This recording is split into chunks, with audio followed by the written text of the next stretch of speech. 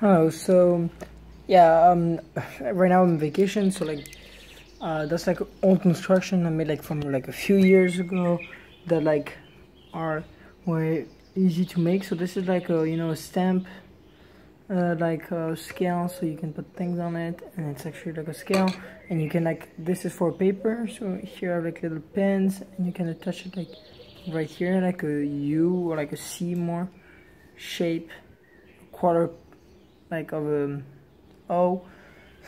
So to like have lines, and so then you can like set it up and like have an actual like working scale, so yeah, this is like kind of fun to play with. Anyways, here it's like a fun system that can be used for a lot of things. This could be like a steering wheel, so right there, and this would like be a steering wheel. It could be a transmission for a car, so like you have a motor turning here really fast, and it's going to the back of the car.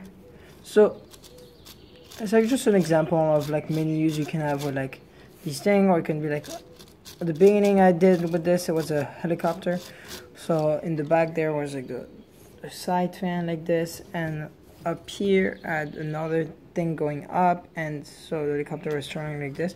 So it's like actually a helicopter with like one motor.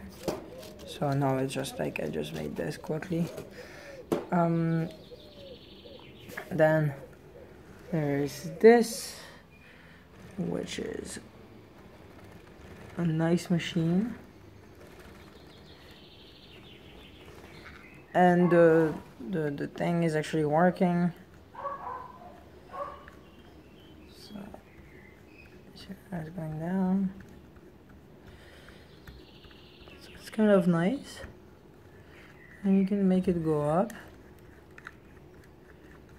It takes forever because it's like a small thing with like a big one inside, so it takes forever, but at least it's really powerful. I can like do really like heavy things, so that was nice. So that's like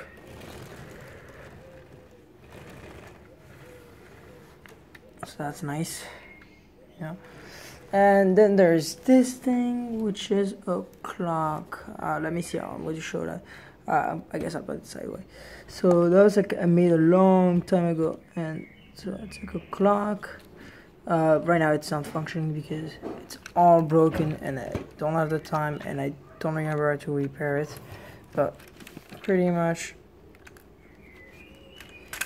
you have like moving parts everywhere, and then you have like a rubber band that was coming up there, like up there, that was making this turn, and then with this connection made all of this turn. And if I move this a little bit so it doesn't move,